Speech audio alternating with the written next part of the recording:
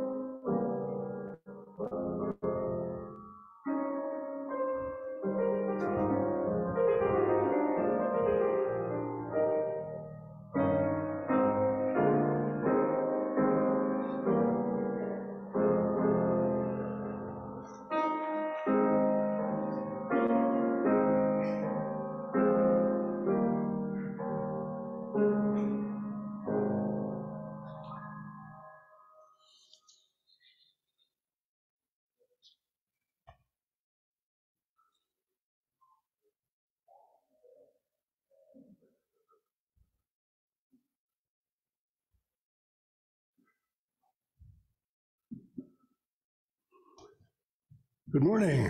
I'd like to welcome you all here to Prince of Peace and welcome those who are with us on the camera.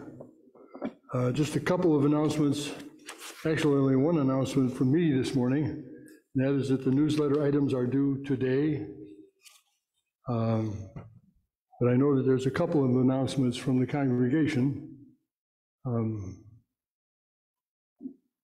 Let's see, start with you and then we'll go to Joy.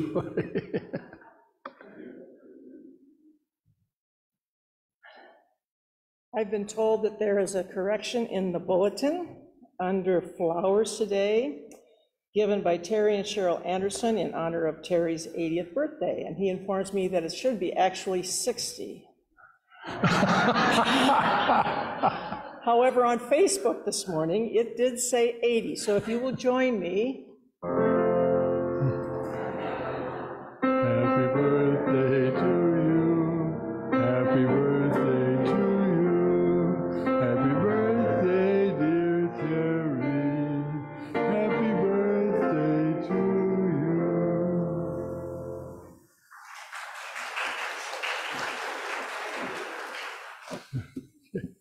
And then, one more. I would just like to clarify our first hymn, 523, so that we're all kind of on the page, or I'm not moving you up.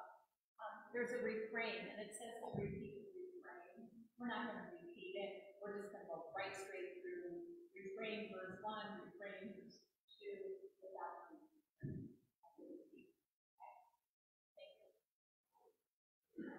Okay, refrain but no repeat. Are there any other announcements or concerns from the congregation? There being none, then let us continue our order of worship with the order for confession and forgiveness.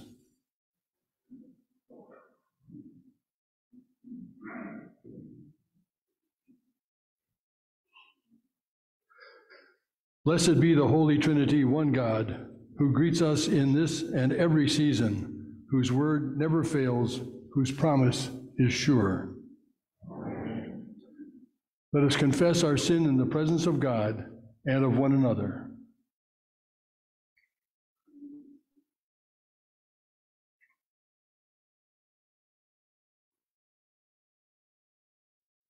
Merciful God, we confess that we have sinned. We have hurt our community. We have squandered your blessings. We have hoarded your bounty. In the name of Jesus, forgive us and grant us your mercy. Amen.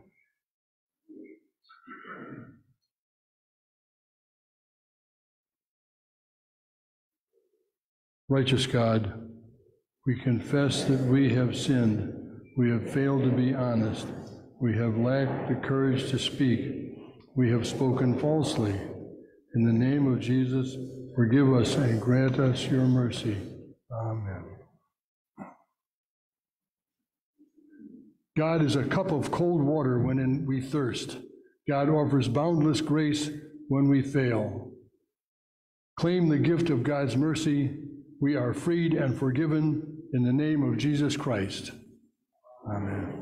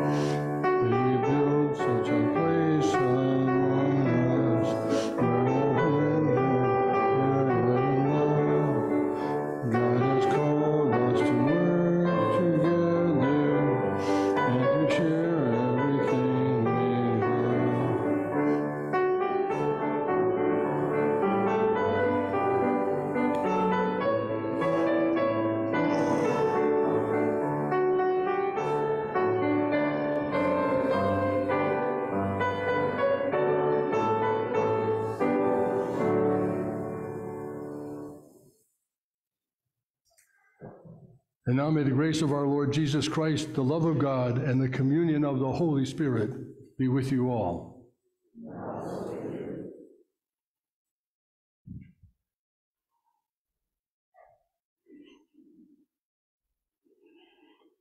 In peace, let us pray to the Lord. For the peace from above and for our salvation, let us pray to the Lord. For the peace of the whole world, for the well-being of the Church of God, and for the unity of all, let us pray to the Lord. For this holy house, and for all who offer here their worship and praise, let us pray to the Lord. Help, save, comfort, and defend us, gracious Lord.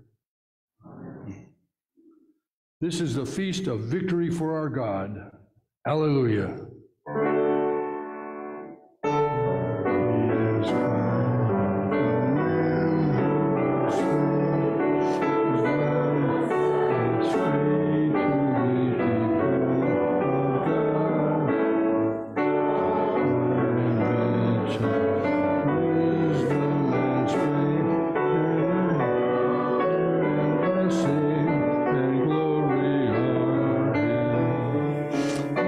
This is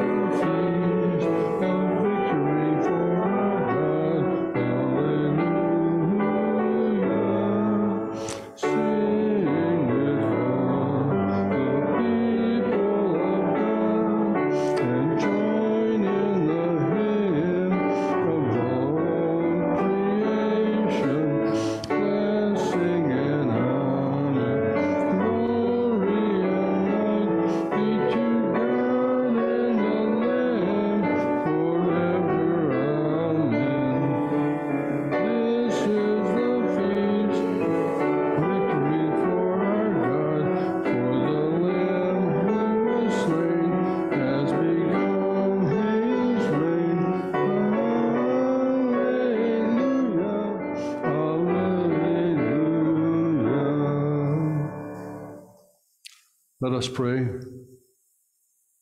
O God, you direct our lives by your grace and your words of justice and mercy. Reshape the world, mold us into a people who welcome your word and serve one another through Jesus Christ, our Savior and Lord. Amen.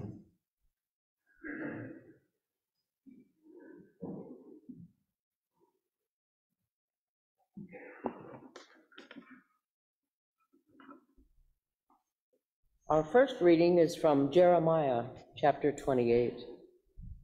The prophet Jeremiah spoke to the prophet Hananiah in the presence of the priests and all the people who were standing in the house of the Lord. And the prophet Jeremiah said, Amen. May the Lord do so. May the Lord fulfill the words that you have prophesied, and bring back to this place from Babylon the vessels of the house of the Lord and all the exiles. But listen now to this word that I speak in your hearing and in the hearing of all the people.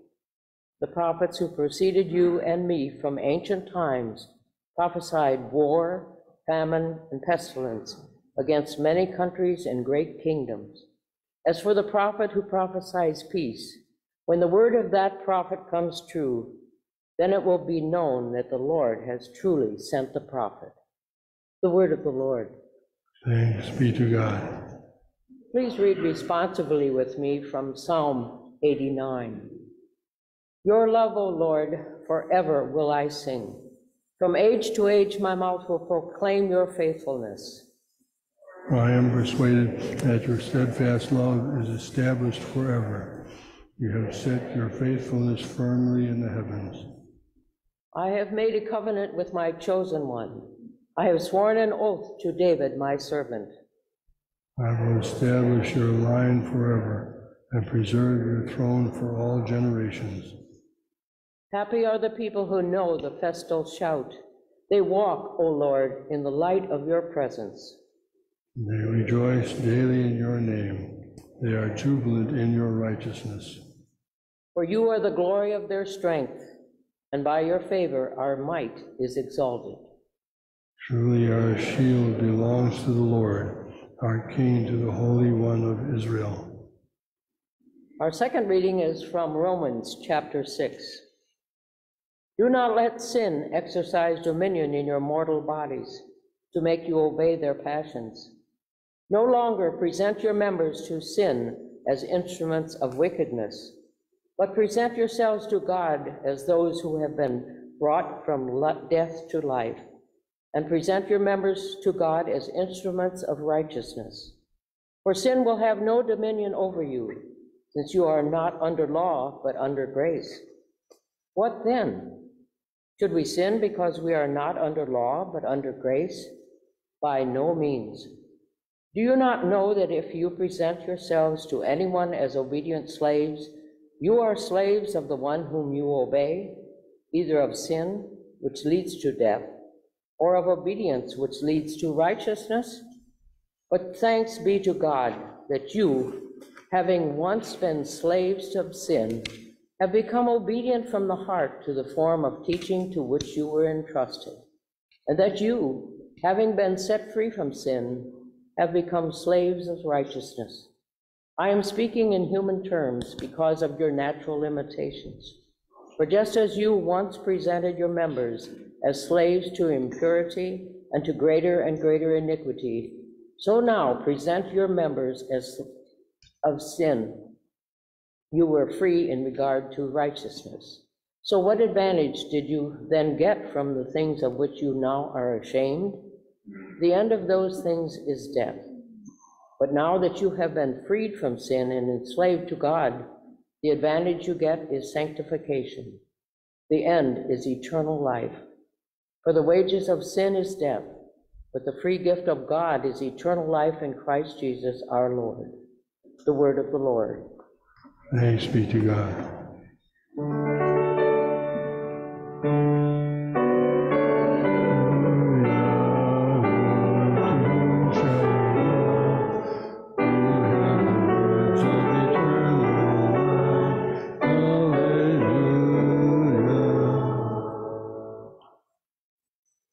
The Holy Holy Gospel for this day is taken from the Gospel of Matthew, the 10th chapter.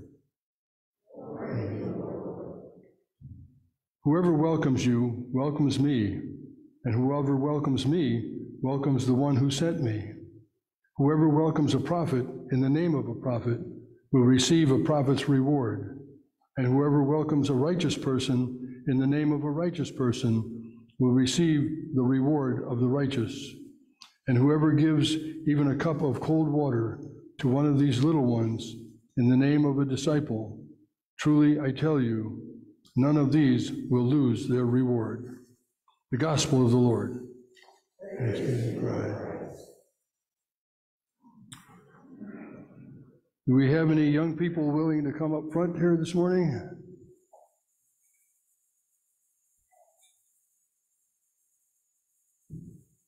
All right.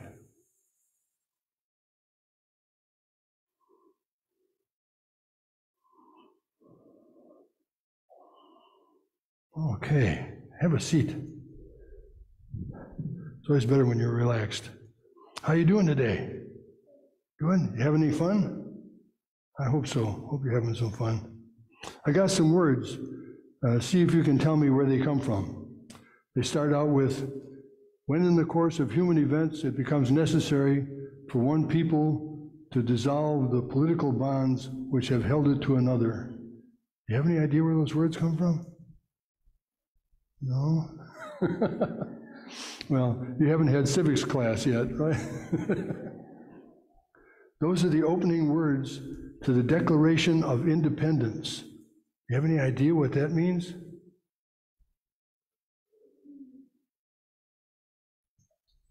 Yeah.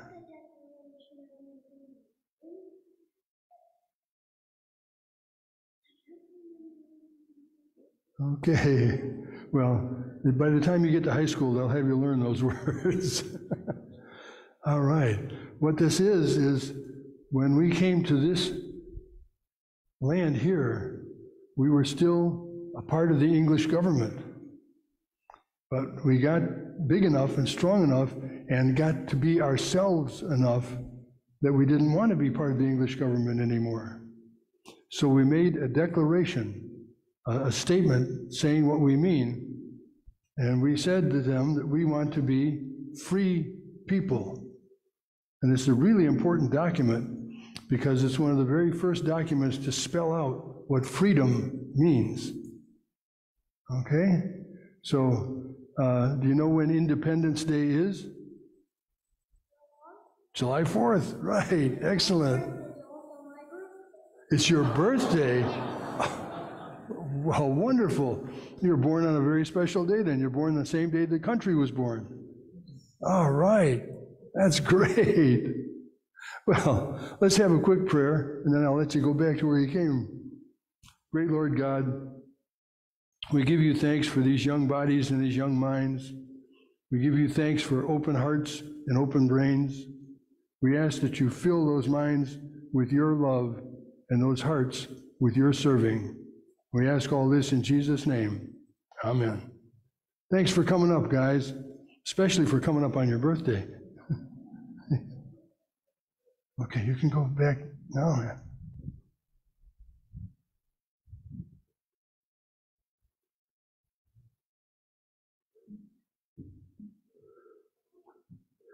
My civics teacher would be proud.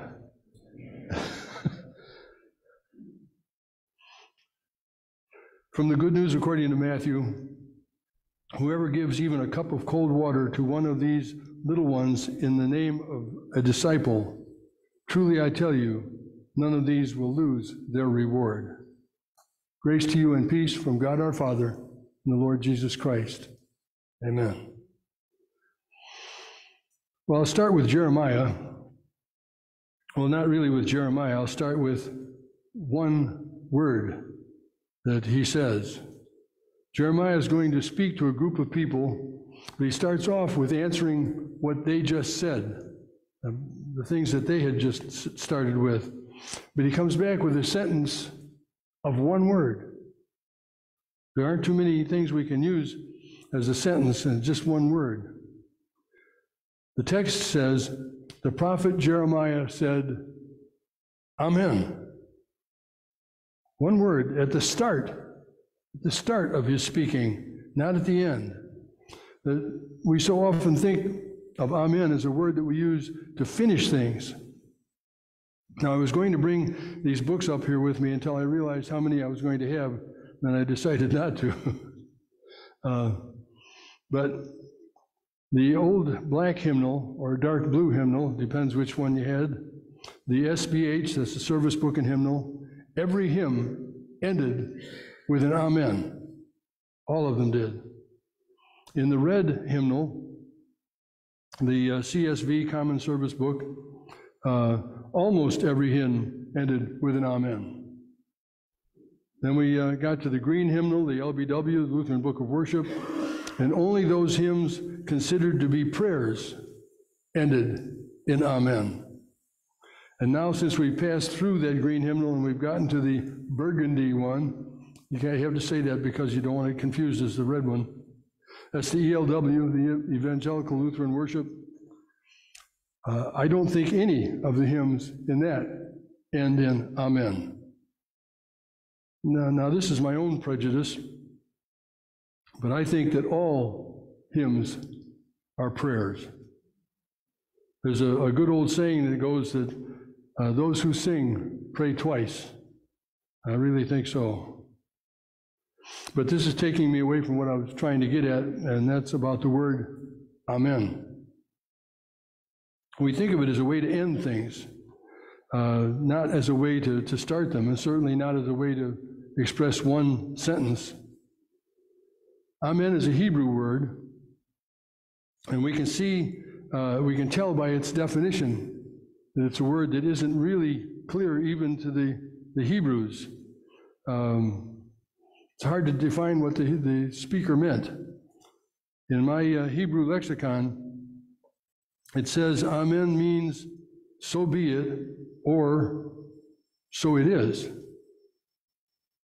So it means that is exactly the way it is, or it means that is exactly the way I would like it to be. If we look at the passage from Jeremiah in different translations, and this is why I thought I'd end up with too many books up here, because I'll be looking at a couple different translations too, but we can see the confusion. The NEB, or New English Bible, Jeremiah says in there, "May it be so," instead of amen. In the Jerusalem Bible, he says, "I hope so." In the TEV, that's the Bible we call the Good News Bible, Jeremiah says, "Wonderful," instead of amen. And the one that comes closest, but uses the most words, is the Contemporary English Bible, where Jeremiah says, "I hope the Lord does everything that you said." So you can see even the Bible translators don't have it easy to do. In today's, I started off thinking rural, but even in today's urban black churches, someone might shout out from the congregation with an amen to encourage the pastor, to kind of cheer them on. When you hear an amen, you know that they're agreeing with you. Yeah, I like what he said. I hope it's that way. What you don't want to hear is when somebody calls out from the congregation, "Lord, help him." That's when they're praying to the Holy Spirit to help you get out of this rut that you've just gotten yourself into. It throws off your timing a little bit when the congregation talks back to you while you're preaching. But it's good to know that they're listening. It's a good thing to happen. And in case you're wondering, I would gladly accept anyone encouraging or asking questions or commenting on my sermons while I'm giving them. We don't usually do that in Lutheran churches. We're too polite for that usually. But it's perfectly acceptable. And in the black Lutheran churches, they do that. I've preached to a few in Chicago, and they'll talk to you. They'll let you know where you're at. Now, in today's lesson from Romans, oh, wait a minute, I skipped clean past something I was going to say. As to the word amen, what it is not, is it isn't a way to say, I'm through praying now, Lord, so don't listen to what I'm going to say for the next hour or so, the rest of this meeting or through the rest of this meal or so on like that. It isn't a way to say goodbye to God. It just says, I agree with what they or what I just said. It's a sign of agreement, not a sign of goodbye. So keep that in mind when you say your prayer and you say the amen. That didn't tell God to leave. He's still going to be there listening to you. Now to today's lesson from Romans. This is a part of an explanation as to why Christianity is one of the most difficult religions to live with. Christianity is tough because it's so easy. We want to work at things, we want to earn things, we want to pay our way. We don't want something that's free and easy. We find that hard to live with. Paul is telling us that we are free from sin because of the grace of God. Now you have to think about what that means. We are free from sin, right here, right now, just where we are. As you sit there in your pews, you're free from sin. We don't need to ask for forgiveness. We're already forgiven. We don't have to make sacrifices to buy ourselves away from sin. Jesus Christ made the ultimate payment on that. We could sin and be forgiven even as we're doing it. That's what makes Christianity so terribly difficult. Because then you ask the question, well, why shouldn't we? Well, Paul is telling us that we become what we do. It's a little like you are what you eat. Yeah. We become what we do.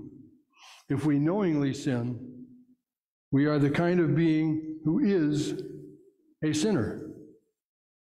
You know what Paul is talking about if you've ever dealt with anybody who's an alcoholic or a dope addict or a compulsive gambler or anyone who is a slave to ideas or habits in their life, something that has a hold of them. The obsession owns you. You are a slave to it. And this isn't always, what we think of as bad things, evil things. I knew a couple who spent tens of thousands of dollars to go to New Orleans when the Bears were in the Super Bowl in '86. I'm sure most of you here remember '86. They couldn't afford it, but it was the Bears. In the Super Bowl, it was the Bears, and they couldn't help themselves. They went down there without any reservations, without any tickets, knowing that they were going to have to get all that at the highest possible prices. But they couldn't help themselves. It was the Bears in the Super Bowl. We become what we do. By that, I mean, if I had asked them for that kind of money for the church, they would have laughed me out of their house because they would know that I would know they couldn't afford that. But we, as Christians, aren't here to earn our way out of hell. We aren't here to convince God that we deserve to be loved. We aren't here to look good for someone who might be waiting for us at the pearly gates. God loves us. The scriptures are quite clear about that. God loves us who we are as we are. Now that's the other part that's hard about Christianity. God will accept us as we are. And then once accepted, God will help us become what we're capable of becoming. So we don't have to stop being slaves to sin for God to accept us. God will help us escape from that. We are here to tell God that we love God in return. We are here to show God that we are willing slaves to worship and good habits. We live righteous lifestyles because we want to be among those who live righteous lifestyles. We don't have to, and that's what makes Christianity so hard. We don't have to, only in as much as we are what we do. We do a righteous lifestyle because it pleases God. And it's God. What can we do? We can't help ourselves. Amen. May the peace of God, which passes all understanding, keep your hearts and minds through Christ Jesus our Lord. Amen.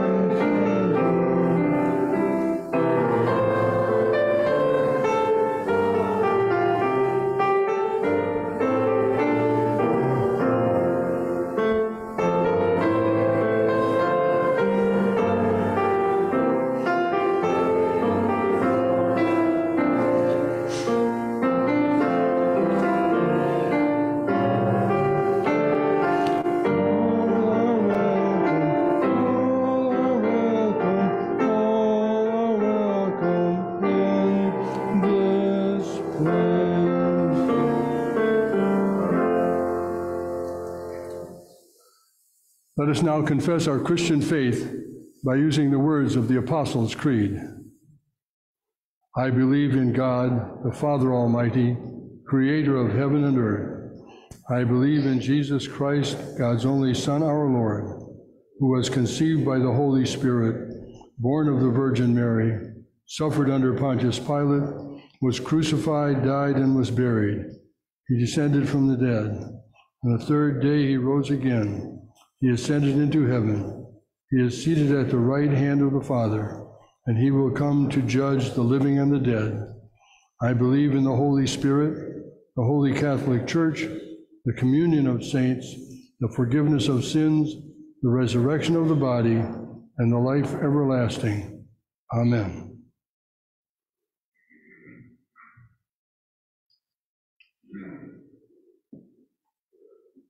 Trusting in God's abundant mercy, let us offer our prayers for a world in need.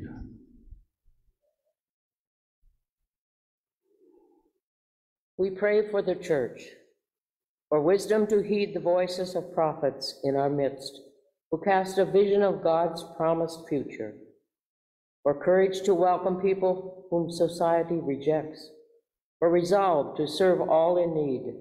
God, in your mercy, Hear our prayer. we pray for creation, for all rivers, lakes, oceans, and streams, for lands experiencing scorching heat, drought, or wildfires, for conservation organizations and environmental activists, for scientists working on clean energy solutions. God, in your mercy, Hear our prayer. we pray for this nation and all nations, for presidents, governors, and legislators, for judges, juries, district attorneys, and public defenders, for military personnel, for those who are incarcerated. Guide us in ways of freedom that promote the common good. God, in your mercy, Hear our prayer. we pray for those in need, for exiles, immigrants, refugees, and those seeking asylum, for victims of harassment, torture, or abuse, for those who are ill. Especially today, we pray for Becky, Elizabeth, BJ, Mike, Levon, Diana, Philip, Paul, Sylvia, Rosie, Judy, Marilyn, Wayne, Aaron, Brent, Barb, Carol, Jean, Ludwig, Mary Ellen, and the Baxter family, and for all those who we name now. Luke, Mary Ellen, for any near death and for all who grieve. God, in your mercy, hear our prayer. we pray for children, for their safety at home and in child care settings, for their flourishing at summer programs and camps, for the many people who care for them, including parents and grandparents, child care workers and teachers, coaches, counselors, and mentors, pediatricians and psychologists. God, in your mercy, Hear our prayer. we give thanks for all the saints and prophets who have received the free gift of God, which is eternal life in Christ Jesus our Lord. May their lives of humble service inspire us in faith. God, in your mercy, Hear our prayer. Receive our prayers and answer us, O God, in the name of Jesus Christ. Amen. And now may the peace of Christ be with you always. And also with you. Let us show signs of that peace to one another.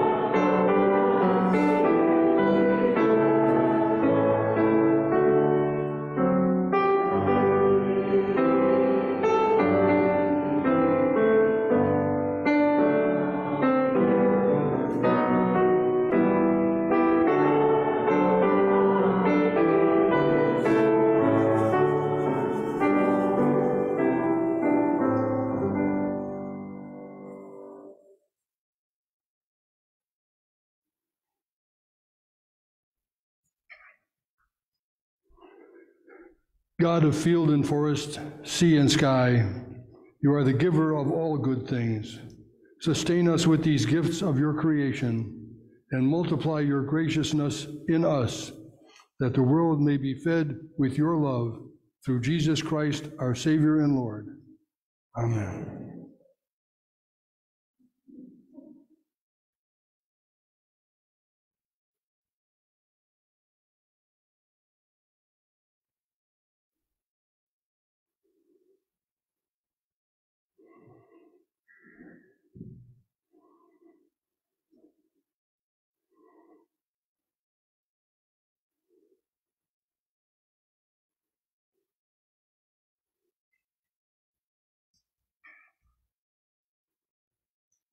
The Lord be with you. Lift up your hearts. Let us give thanks to the Lord our God. It is indeed right, our duty and our joy, that we should at all times and in all places give thanks and praise to you, Almighty and merciful God, through our Savior, Jesus Christ. Fulfilling the promise of the resurrection, you pour out the fire of your Spirit, uniting in one body people of every nation and tongue.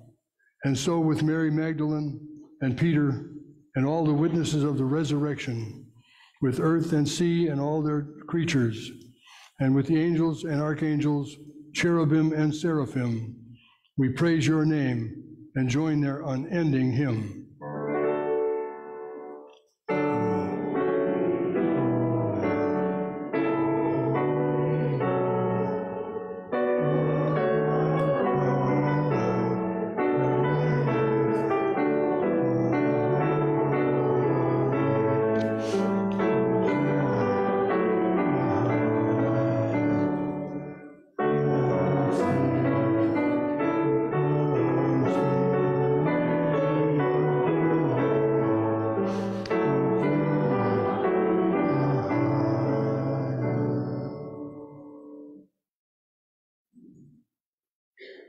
In the night in which he was betrayed, our Lord Jesus took bread.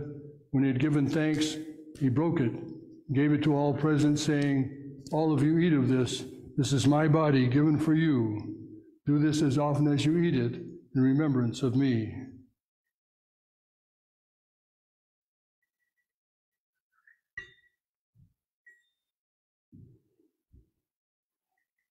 Again, after supper, when he had given thanks, he took the cup and gave it to them, saying, "All of you drink of this.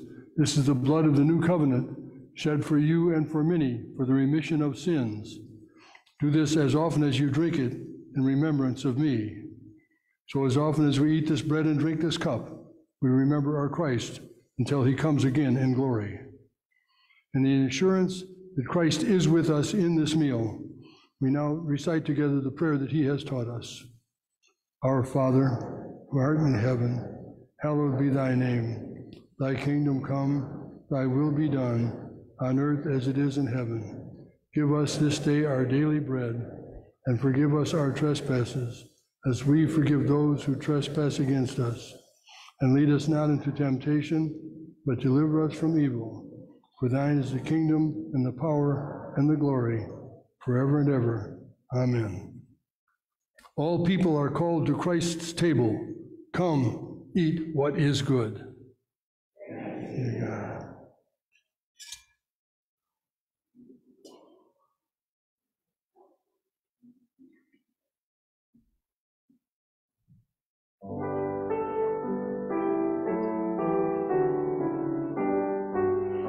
The body of Christ given for you. The body of Christ given for you.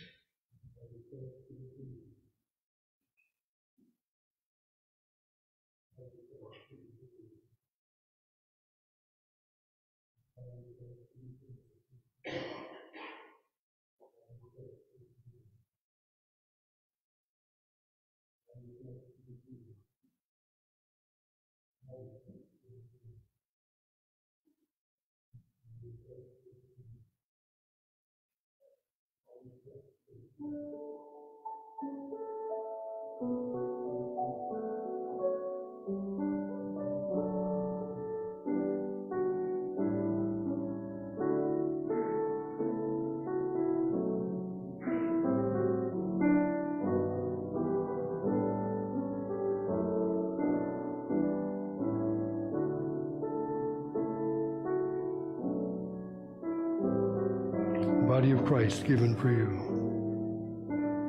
The body of Christ given for you. The body of Christ given for you.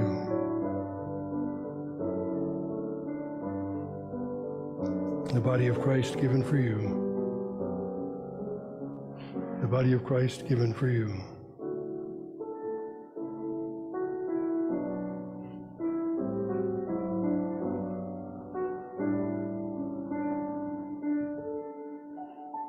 The body of Christ given for you. The body of Christ given for you. Do you commune? The blessings of Christ be upon you. The blessings of Christ be upon you. The body of Christ given for you. The body of Christ given for you. The body of Christ given for you.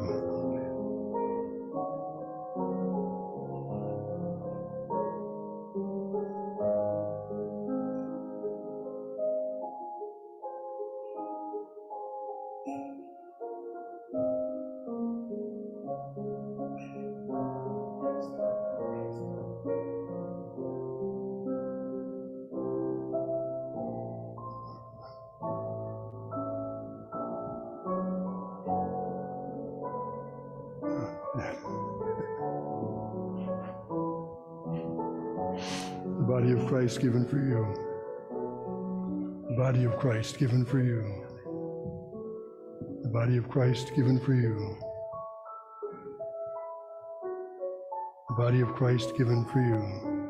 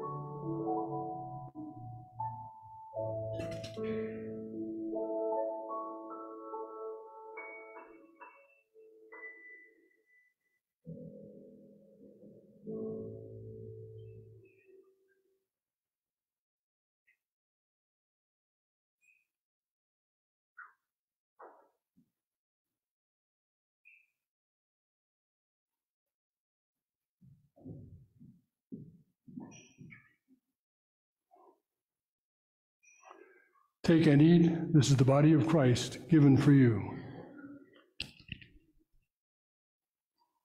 Take and drink. This is the blood of Christ shed for you.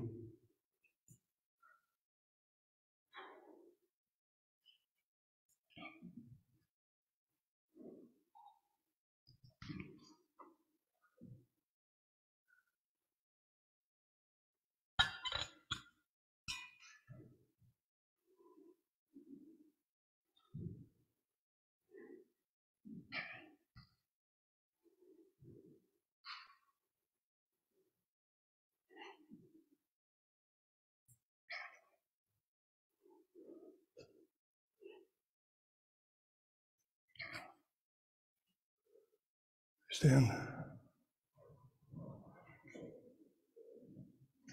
And now may the body and blood of the Lord Jesus Christ strengthen you and keep you in his grace. Amen. We have a communion kit going home.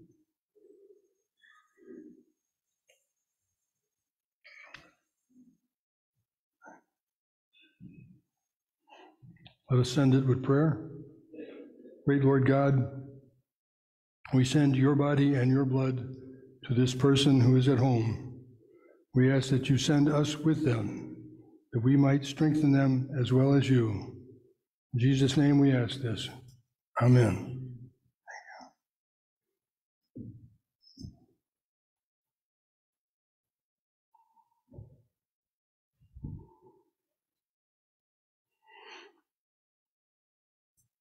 Let us pray.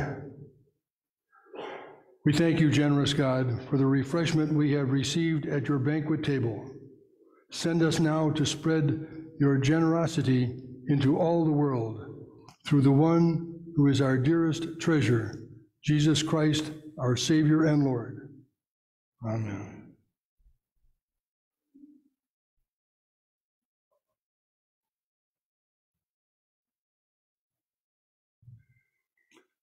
And now may the God who calls across the cosmos and speaks to the smallest seed bless, keep, and sustain us all, now and in the age of the end of the age. Amen.